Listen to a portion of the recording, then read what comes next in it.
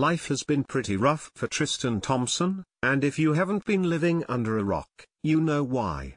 In less than a week, he's gone from being Khloe Kardashian's doting boyfriend to an alleged serial cheater. And unfortunately, his infidelity has affected his basketball career. Since the news broke that Tristan stepped out on Khloe with multiple women throughout her pregnancy, he's gotten little to no playing time with his team, the Cleveland Cavaliers, and he's getting pretty tired of it. Of course, it's even worse that they're in the middle of the playoffs. Tristan is very upset that his playing time has been reduced essentially to 0 minutes.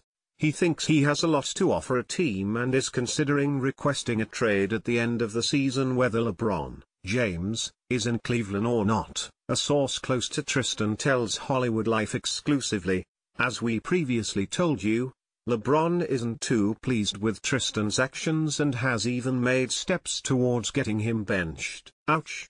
All the flack he has been receiving from fans, teammates, and Khloe's family as a response to his cheating scandal have him feeling that a change of scenery is one of the best options for him, to not only for his career to get back on track, but to show all of his doubters that he can mature as a man and accept responsibility for his actions. Our source continued. For those of you who need a refresher, almost every celebrity has weighed in on Tristan's affairs.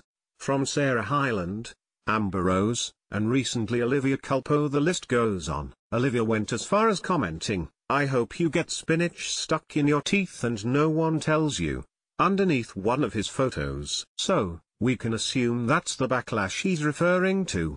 Tristan isn't expecting to play much in Cleveland as long as the roster is constructed the way it is, and this upcoming off-season is shaping up to have a lot of movement within the Cavs organization. Tristan thinks it's time he may have to move on, our source continued. A new team for Tristan would certainly be new. He's been with the Cavaliers since 2011.